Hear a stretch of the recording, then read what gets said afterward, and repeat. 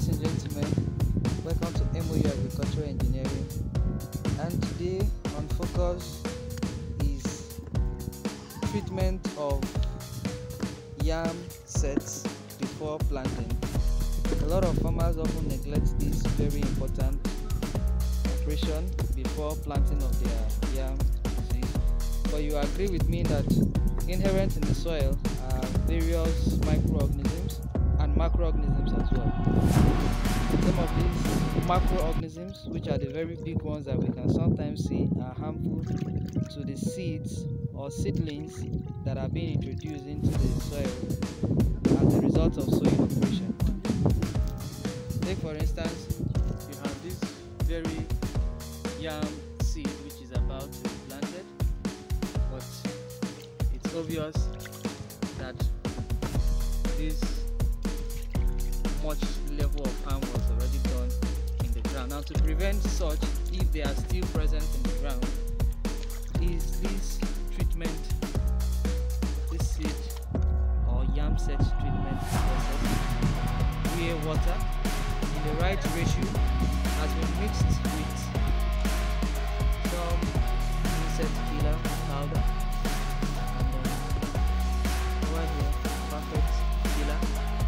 The active ingredient here is 2% cyper and here is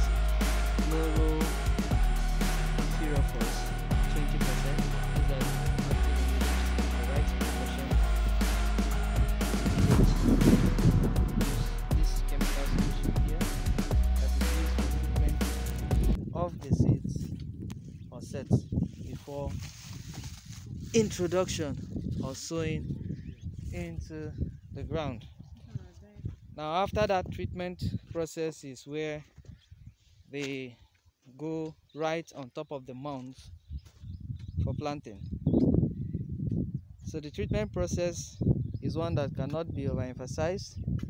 If we have the presence of nematodes, termites, and other yam infesting macroorganisms in the ground, then the chemicals will do well to push them off, kill them, inhibit their growth, or probably prevent, obstruct their metamorphosis such a way that the yam seeds grows beyond the stage where that damage can be caused, prior to other subsequent operations that affect them negatively.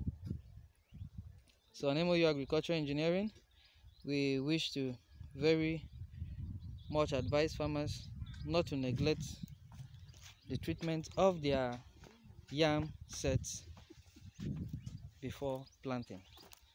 This does not just apply to yam sets, but majorly most crops. But if you have observed very carefully, as it is with other crops, you see them come with various colors. That's a positive sign that they have undergone seed treatment, and when introduced into the soil, they ward off or inhibit the actions of most pests.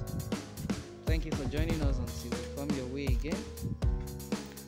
Happy farming.